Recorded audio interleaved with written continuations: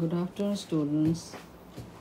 I am your ma'am Renu Chandra, English lecturer for class 12 from Arakanna Inter College. Today I am going to introduce you about the syllabus of class 12. First of all, let me welcome you to class 12. All the students, now you have to work very hard this year to pass your UP Board 12th examination. So, for that, you should know the detailed study of what you are going to do for your whole year. This syllabus contains section A and section B.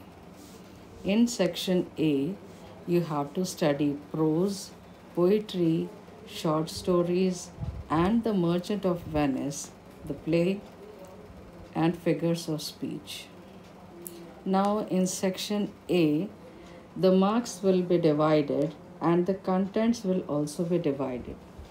First of all, the first section will be explanation with reference to the context, one passage from prose, and one stanza from poetry. Each will be of 8 marks.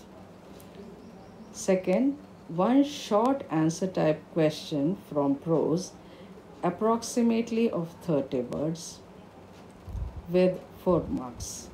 Vocabulary that will be based on your prose text, 4 marks. Central idea of any one poem you have to write, it will be for 6 marks. One long answer type question from the play The Merchant of Venice, it should be of 75 words. Its marks will be 8. Next, 2 short answer type questions from short stories. It will be around 30 words, 4 marks each. Last will be the figures of speech. In this, you should study the definition of all the figures of speech, and in examination you have to write about any one along with 1 or 2 examples. That will be of 2 marks for definition and 2 marks for example. So total section A consists of 50 marks, and the figures of speech will be simile, metaphor, personification, oxymoron, hyperbole, and onomatopoeia. Now we come to section B. Section B will be completely the grammar part. In that, you have to study the direct and indirect narration.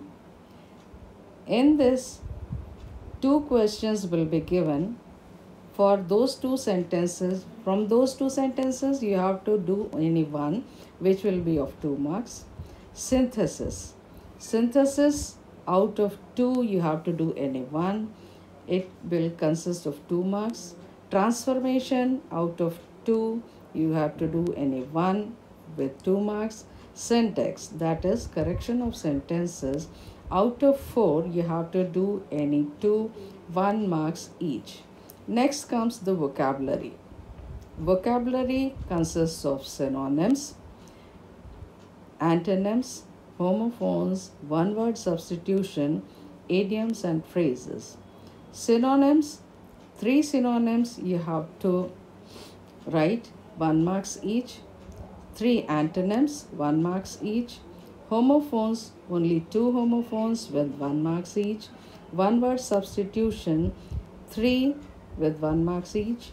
Idioms and phrases, you have to give the meaning as well as framing sentences with 1 marks each. That you have to do only 3. Then comes your translation. In translation, the translation will be from Hindi to English. A paragraph will be given to you. For that, you have to translate into English for 10 marks. Essay writing, this is a long composition of 12 marks, and an unseen passage will be given to you that will contain some 4 to 5 questions with 6 marks. In that, you have to write a summary, you have to give a title, you have to give answer to one question, and you have to give some meanings of hard words, one or two. So this section B also consists of 50 marks. So the total marks of your question paper will be 100 marks. Thank you.